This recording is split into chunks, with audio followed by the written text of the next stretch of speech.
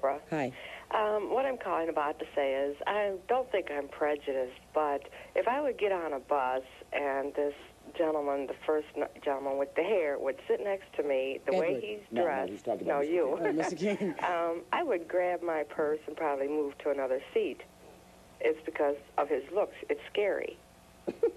That's because it's out of her culture. Well, that's interesting. Clarify, madam, what you're saying. What does the word scary mean? Oh, gee, I don't know. Well, now would be a very good time to figure it out. What does the word scary mean? That is my question. Well, you would frighten me.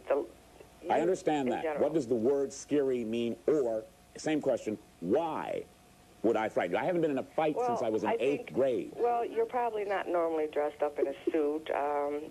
You just look like you're a tough guy. If she went to Jamaica, she'd be frightened all the time.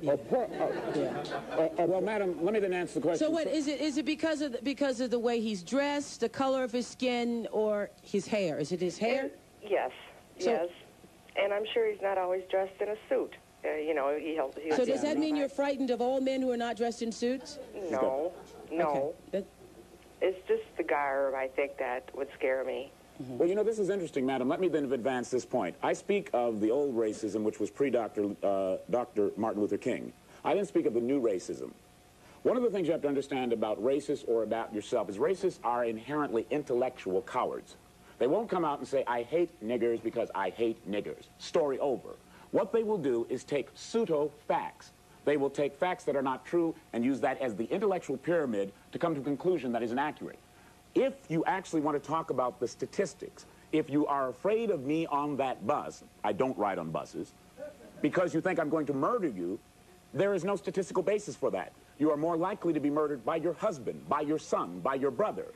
If you are afraid of me sitting next to you on that bus that I don't ride on, because you are afraid that I'm going to rape you, statistically, your boyfriend, your husband, is more probably going to be the rapist. So I'm saying you are the manifestation of the new racism, and you have used the same pseudo-intellectual statistics to construct a racist position. Thank you, caller. I'm sure you didn't know you did all that with one phone call.